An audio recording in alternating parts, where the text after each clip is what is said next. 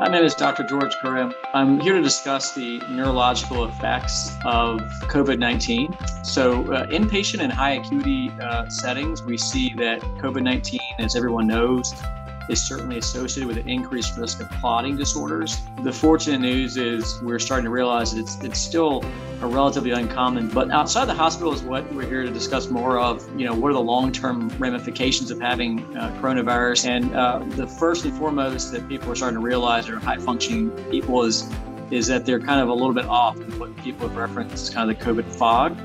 And that's going to become a generalized term to reference just kind of not feeling completely normal cognitively.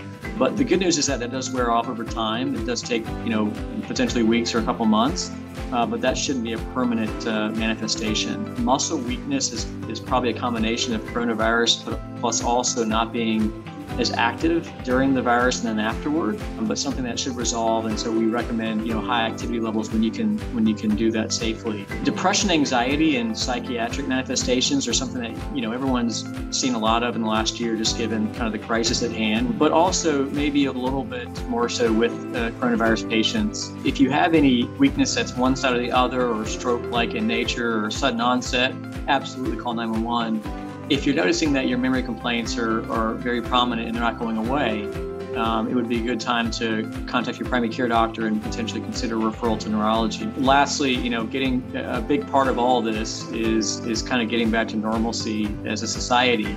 And, I'm a very strong believer that the vaccine is the best way to go about doing that.